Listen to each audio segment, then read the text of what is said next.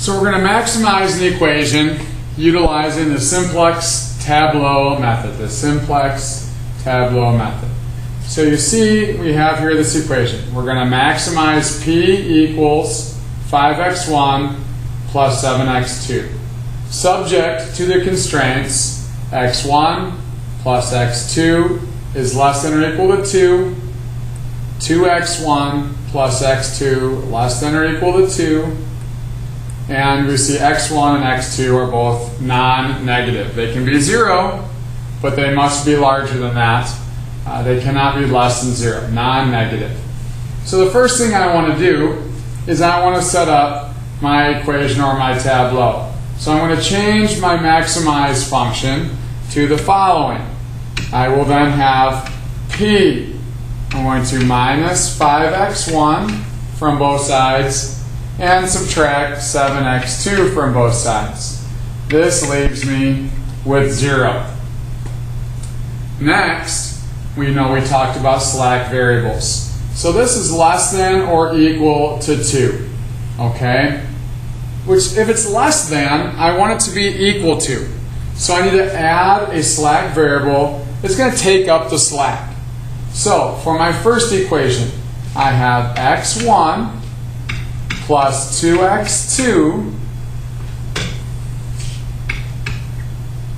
plus my first slack variable 1. Now this is going to equal 2. You see we changed and we added the slack variable here so that we could have equals and not just less than or equal to. My second equation then becomes 2x1 plus x2 plus my second slack variable, s2. Again, this is equal to 2, and this is because that's what my constraints were. They both were 2, so they're both 2 here.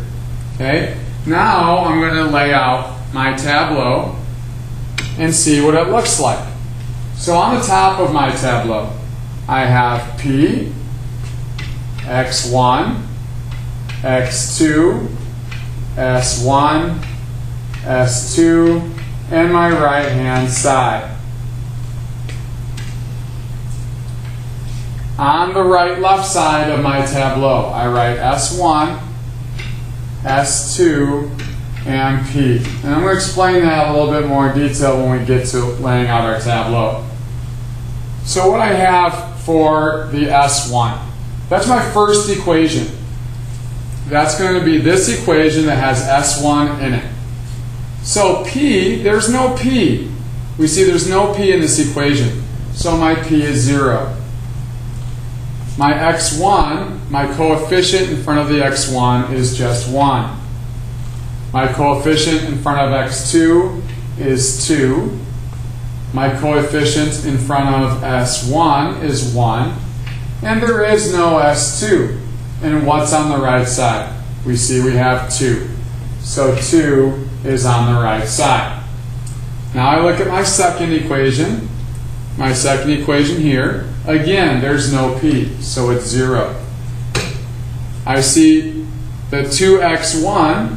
I have a coefficient of 2. I have a coefficient of 1 on the x2. There is no s1, so it's 0. I see I have 1 s2, so that's 1. And my right-hand side is 2. Now I'm going to do my objective row. We call that our objective row with P. And how many P's? My coefficient of P here is just 1. So we have 1. I have a negative 5 for my x1. I have negative 7 for x2. And I have no slack variables. And my right-hand side is 0. So now I have my tableau laid out. And I must figure out a way to get rid of these negative numbers. These are bad. I can't be finished. I'm maximizing P. I want to maximize P, but I have these negative numbers. So I have to get rid of them. So that's what we're going to do next. We're going to figure out how to pivot my tableau in order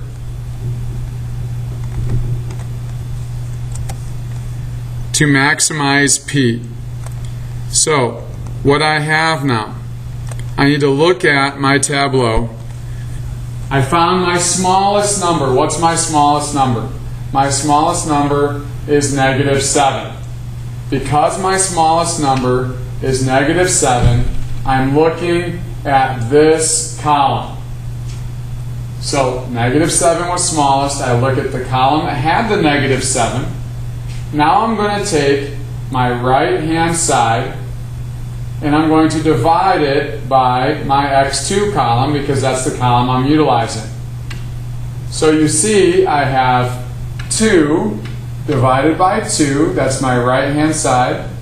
My right-hand side here divided by my x2, so this equals 1.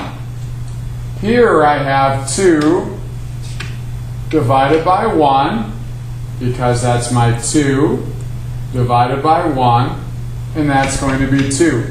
Now that I've done this, I look for my smallest number, and my smallest number here is 1.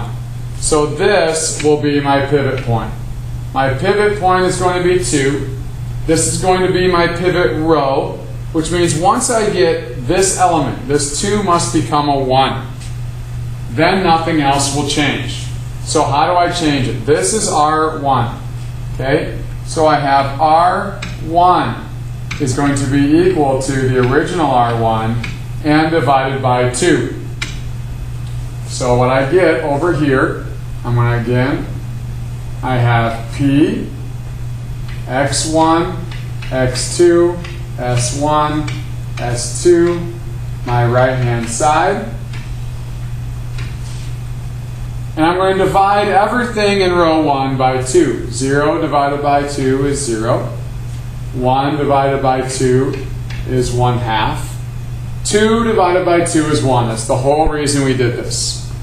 1 divided by 2 is 1/2. We see S2 over here is 0.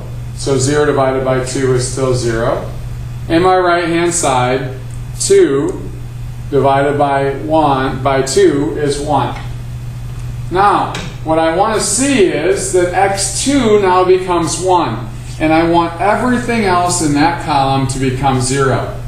Since these both will become 0, and this is to be 1, that lines up with x2. So instead of writing s1 like we have here, we're going to write x2. And this is going to be giving us the variable x2 in order to maximize my equation.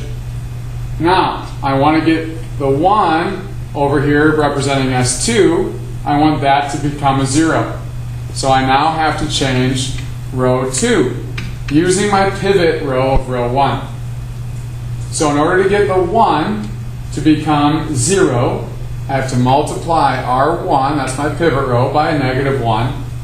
And I'm going to add it to row 2. So this is going to stay as S2. And I will see 0 times -1. 0 times -1, -0, or -1 times 0. Plus the 0 that's already there is going to leave me still with 0. Now I have